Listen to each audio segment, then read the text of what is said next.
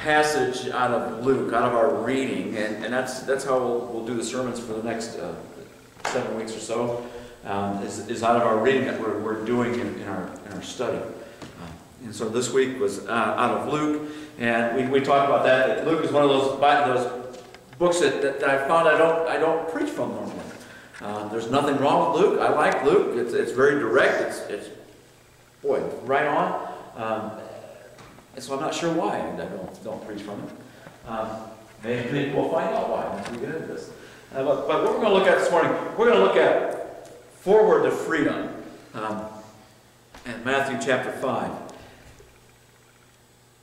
As we just sang, break through, this Forward to Freedom probably plays right into that as we get into this. And I'm going to be using the NIV as what we're going to be using as a jump-off point, and we'll use that. And I found some passages that I really liked in the message, the way that it put it, and so we're going to use those too. So just kind of bear with me as I'm thinking through this. So Matthew chapter 5, starting with verse 27, and it says this. It says, "After this, Jesus went out and saw a tax collector by the name of Levi sitting at his tax booth. 'Follow me,' Jesus said to him. And Levi got up, left everything, and followed him." And we don't really read that, and we think, okay, we can picture that. Levi's sitting at one little bitty booth. That's how we picture one little stand and seat there, a little shack, and he's kind of probably on a dock someplace waiting for ships to come in, boats to come in, and he's going to take some. Actually, because of the way that it's written, he was probably like a tax office. And so there was actually more than one person there, and that plays into the next portion of the scripture. So here's Levi, and we also get the impression that he and Jesus knew each other somehow, though we don't see that anyplace else, because Jesus just kind of comes up and says, "Follow me."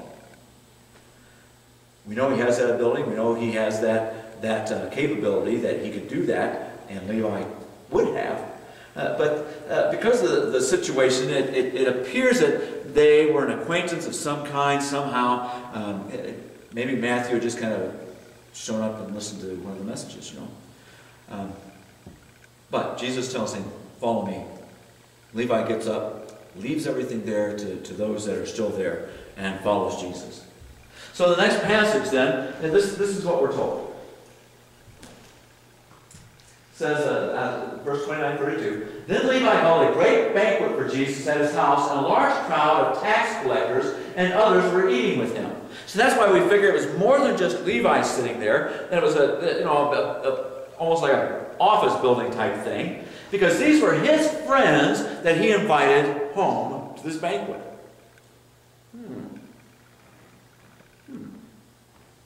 These weren't Christ followers. These were basically Levi followers. So Levi's invited all of his friends to come hear this teacher. Kind of like what we're supposed to do for the congregation. We invite people in so they can hear. Well, don't. I'm not comparing myself with Jesus by any means, but you get the idea. So Levi has this big banquet, this big party. He's got all his tax collectors. And it says, "But the Pharisees and the teachers of the law who belonged to their sect," teachers of the law who belonged to their sect, complained to his disciples, "Why do you eat and drink with tax collectors and sinners?" And Jesus answered them, Is it not the healthy who need a doctor, but the sick?" It is. Thank you. It is not. I'm very dyslexic this morning. It is not the healthy who need a doctor, but the sick. Oh. Thank you very much.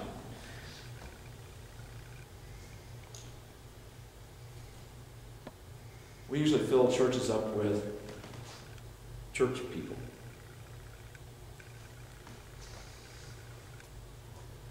But we send missionaries abroad to do what? To minister to unchurched people. Korea sends more people to the U.S. to do what? Preach to unchurched people. Wow. That's not to say that our denomination isn't growing. Our district is growing by leaps and bounds. Some churches aren't doing so well. We need to remember that even though we may have been Christians for a long time, we still have friends that are non-Christians. And we understand that it's hard to get them to come to church. But we continue. That's why I think it is so important for us to invite to our potlucks. That maybe even we should change the time of that so that it's not back-to-back with church. Because people think, okay, if I'm coming to the potluck, I should come to the church, so I'm not going to go to the potluck.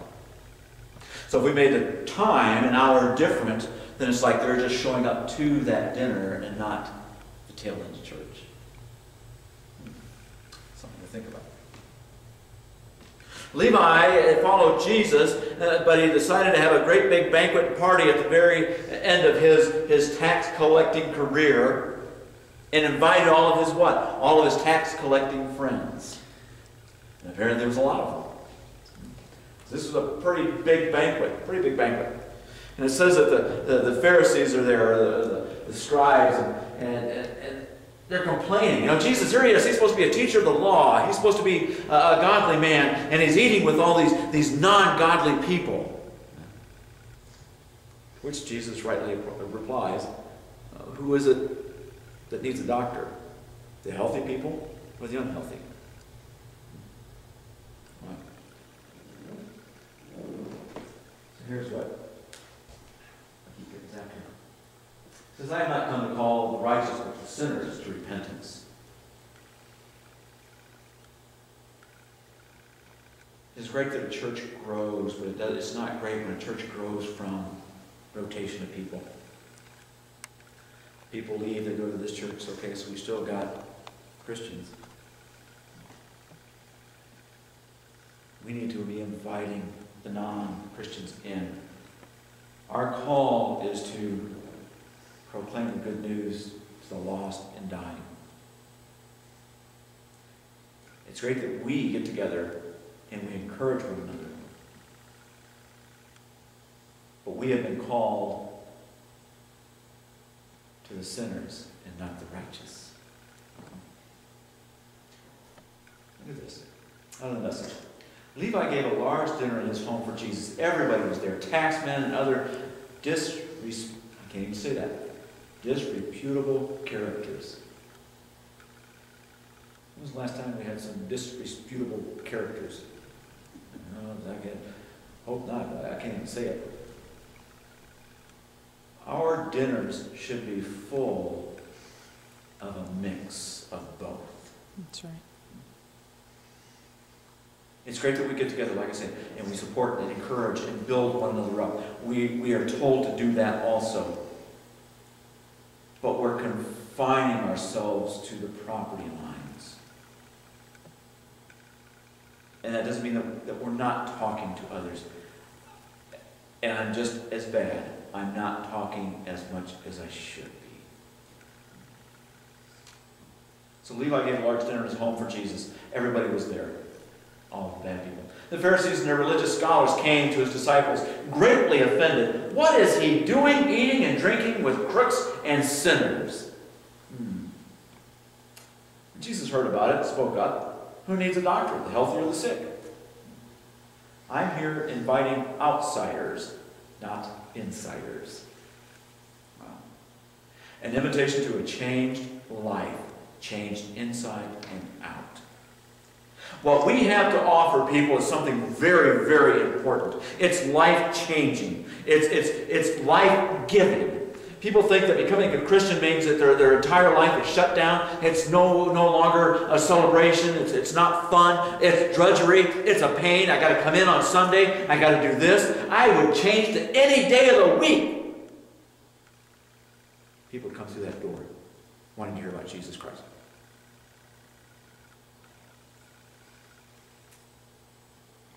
And maybe that's what we need to do. If our Sundays are this big, maybe our Saturday nights will be this big.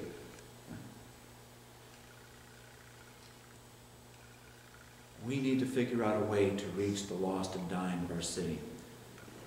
We're not a huge city, but 100 and some odd thousand.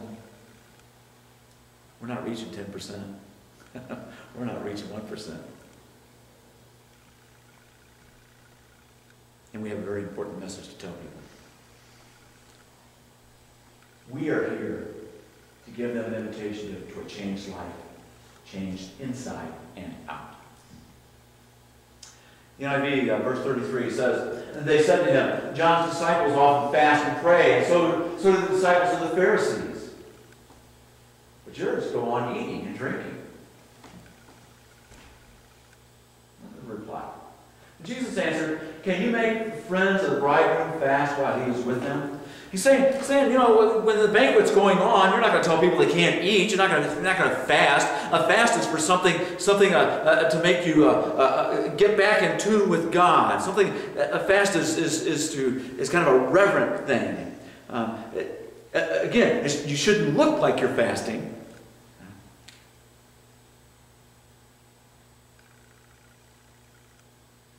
He says fasting is great, but when it's time to celebrate, you need to celebrate. When the cake is there, you just don't leave it. You eat it.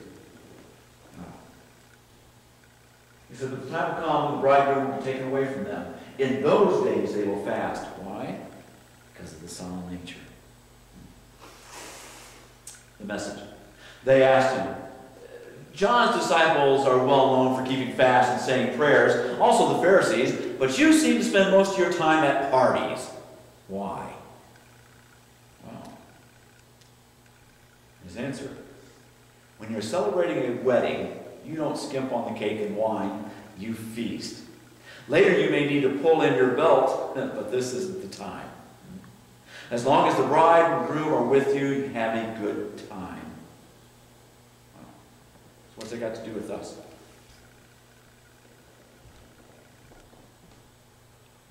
Sometimes people walk in, and I don't think we have this problem. But some churches you can walk in and it's almost like they're on a fast. There's no celebration. There's no happiness. There's no smiles. There's no... I don't think we have that issue. Because if you can't laugh at half the stuff I do, you've got a problem. If I can't even get the songs right 2 weeks in a row, we got issues. There's a time for prayer and fasting. But there's a time for celebrating. And if we spend all our time in prayer and fasting, and there's nothing wrong with prayer and fasting, don't get that idea. We're going to spend time in prayer and fasting right around Easter. You may do it before then, but we've got dates set aside for that.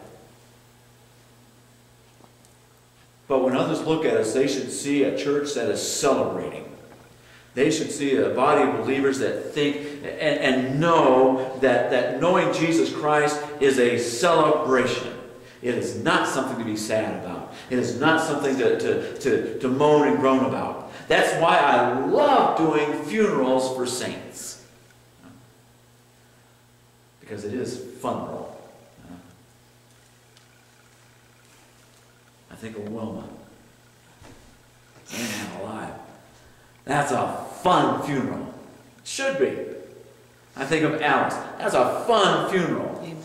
People that know where they're going, they knew how to celebrate here. I can imagine how they're celebrating in heaven. Huh? We need to start that celebration now. We say, well, we do that when we have a baptism. Well, we don't have that many baptisms here. We should be celebrating. We should be having baptisms every week. Huh? We should be reaching the lost and dying.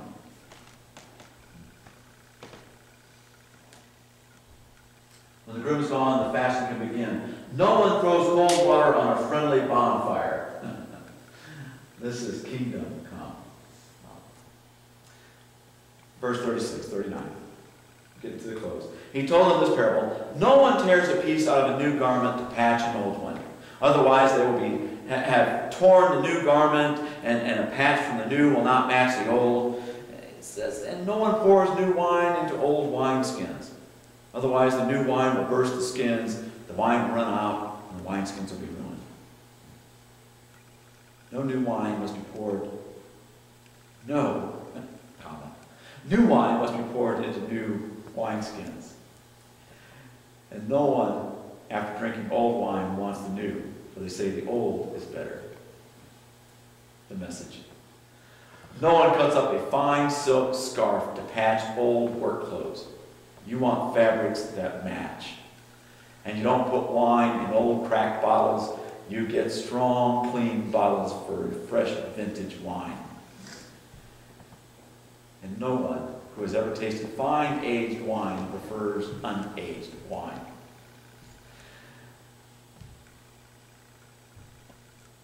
I had a quilt. I have no idea who made the quilt. I had it as long as I could. It was always there. It was always there. It was an old patch quilt. So I assume my grandmother made it. When I got to be about 14, 15, of course, this thing was really shredded and falling apart. And so I did. I patched it up. I'd take an old pair of Levi's and I'd put my own patches on it. What I found was, even the old pair of Levi's were stronger than the old quilt. And the stitching would start tearing out the old stuff. Wow. We sometimes hold on to the old and try to put new with it and make it change and make it work. Old is great. It's fantastic. Like he says, old wine is wonderful. Not that I would know. But the old wine is good. You don't want the fresh stuff. It's all sour. Yeah, disgusting. So he relates it back to the Old Testament. There are great things in the Old Testament. There are fantastic things in the Old Testament. But something is coming that's going to change that in miraculous ways. Can't tell him what it is yet. It's not time. He will blend and pull that old, everything that was told about him in the Old Testament be brought to the beginning. And he says the people need to know about it. It's not just for those that already know. That's all well and good. But it's not a private party. It's not a private club. We need to expand the invitation out. We need to make sure that people know that the doors are open to everybody and anybody. Yeah, we're sitting in a place that people don't even recognize us as being here. Well, guess what? The church isn't the building. The church is us. We should be recognized every place we go. Almost as if you have a big sign put on you. I am a Christian from Tree of Life. Now, if you're going to do that, make sure you act like you're a Christian from Tree of Life. We have a great, great history. But we don't want to live in the past. We want to live in the future. There are great, glorious things that are going to happen in this building. I believe there's a day coming when this building will not hold the number of people that will be here. I believe we'll be doing 2 and 3 different services here while we look to expand. Saying, oh, we don't want to do that. Yeah, we do. You bet we do. Say, well, we lose that nice, friendly, small church atmosphere. That's what small groups are for. We want to have people in here so that they reach more people that don't know Christ, so that they reach more people that don't know Christ, so that it expands. We may be small in number, but Jesus started with 12 disciples. And look what happened to that. We're part of that. And we're called to let others know what he is doing in our lives, in the life of our district, in the life of our denomination, in the life of Christianity around the world. I love it that we've become a small, small world by internet. Because I can see what's happening in Cambodia. I can see what's happening in all these different countries when they post these things up. And I get excited. But then my heart breaks when I look at our city. And I see people dying every day. They've been called to a banquet just like we have. We need to let them know where the party's at. And it's here. Well, we should be shouting and hollering, and I don't want to get too charismatic. I don't want people to think we're not Wesleyan, but you want to know something? We can do stuff and get excited because it's going to happen in heaven. That's right. So, let's go ahead and close this morning.